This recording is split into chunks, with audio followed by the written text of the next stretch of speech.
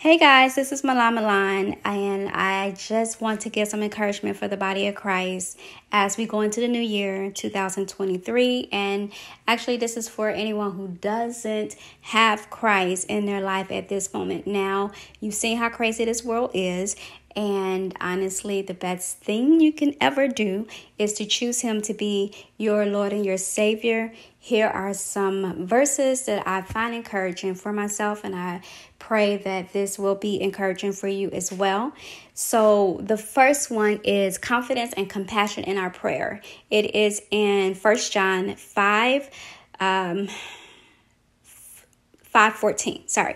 Now, this is the confidence that we have in him, that if we ask anything according to his will, he hears us. And 15 goes on to say, and if we know that he hears us, whatever we ask, we know that we have the petitions that we have asked for. Okay.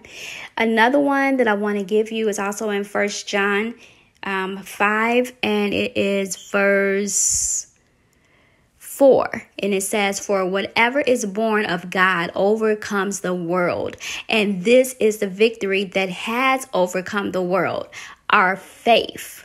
Okay. Hebrews 11 verse 1. Now, faith is the substance of things hoped for, the evidence of things not seen. We have to continue to keep faith regardless of the things that are happening around us, regardless of what people are saying around us. We have to stand firm on what our Heavenly Father has told us, whether it be by dream or by vision. He is not a God that he should lie. He loves you. He loves you. He loves you. And you are never too far away from him. It doesn't matter what it is that you've done. Doesn't matter. Okay. You are one prayer away from coming back home to him.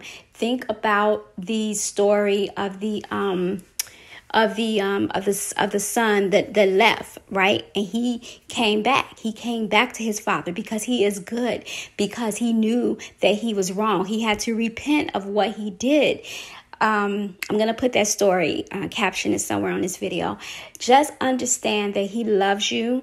He doesn't want anyone to perish.